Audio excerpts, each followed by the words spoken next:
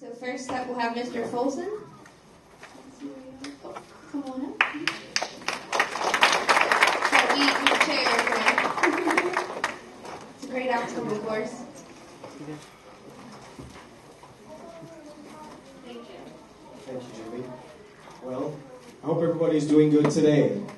Yes. All right. Well, this is our second year here, and my children are Daniel and Gabby way over on that side, and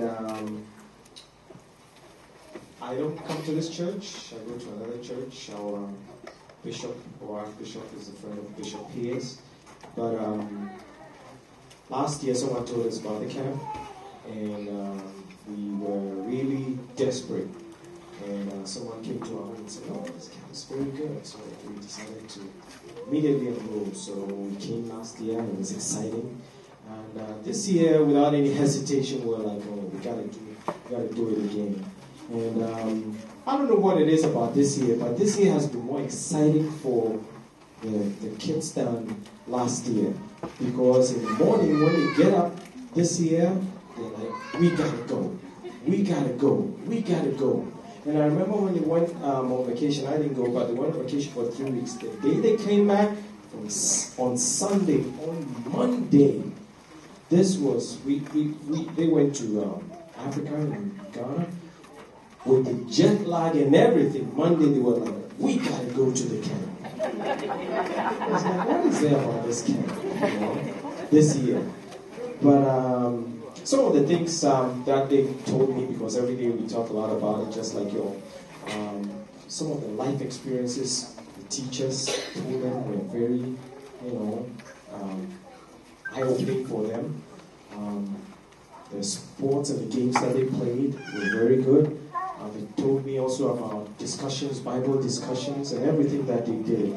But overall, the enthusiasm, the engagement that they had throughout this period was great, and I know that they have benefited a lot. There's a verse in the Bible which says that you shall know the truth, John chapter 8, verse 32, and the truth shall set you free. So, what that verse means is that there is truth out there, there's knowledge out there, but it's the knowledge that you know that will set you free. The knowledge that you don't know does nothing for you. So, in an environment like this, the reason why we bring them is it's a good environment, smiling teachers, knowledgeable teachers, good leadership, and all the experiences make me proud and make me satisfied that they've had a great time, and all those experiences they're going to carry them through the school year. And I'm sure a lot of you also share the same type of experience or same type of concern, or not concern, but thoughts like I do. Okay, so with that, I'm done. Thank you very much.